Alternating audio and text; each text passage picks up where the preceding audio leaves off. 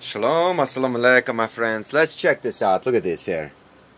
If you would, this has been your business for a while. Explain the politics on how somebody at the White House thought it was a good idea to put her in charge of this and not have her go and see it with her own two eyes.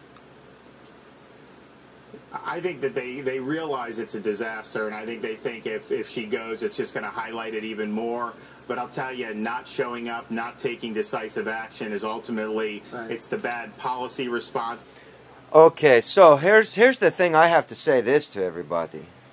If there was a guy, right, and they knew that this guy in America was doing something very bad that would harm everybody, don't you think that intelligent-wise agencies would be able to go and they'd be able to get the guy really quickly, right?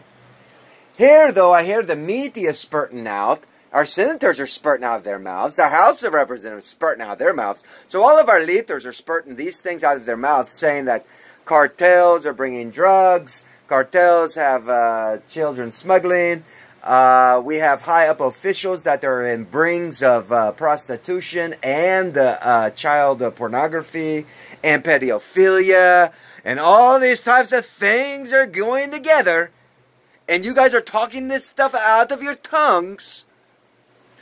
Then why would our military itself, because this is something that would be a national security issue, why would nobody want to go and take care of that issue really quickly?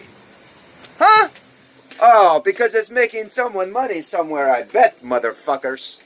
Yes, these people are always jackass liars. Majority of all the people we've put in office that have some kind of power or authority, they're rich jackass liars. They don't want to lose their money. They got to keep things rolling and flowing. Otherwise, they end up being like one of us. Just a normal guy, struggling day to day in the world.